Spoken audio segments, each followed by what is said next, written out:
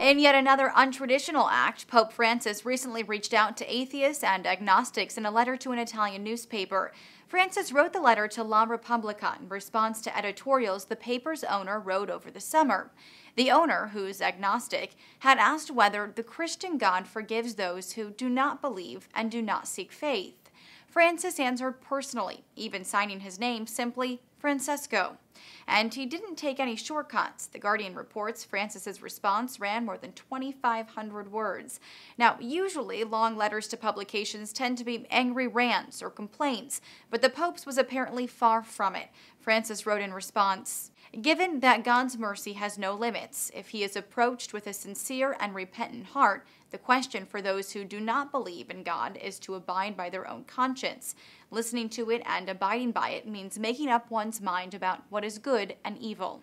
According to the Telegraph, the paper's owner didn't expect the Pope to respond so thoroughly and with such kindness. Francis has been breaking papal norms since his election back in March. The pontiff has made personal phone calls to reach out to admirers, washed the feet of young female prisoners, and said, "Who am I to judge?" when asked about homosexuality. According to new research, Pope Francis is rated favorably by 8 out of 10 Catholics. And it's not just among young people. Just as many Catholics over the age of 50 expressed approval as Catholics younger than 50 did. For Newsy, I'm Lauren Goris.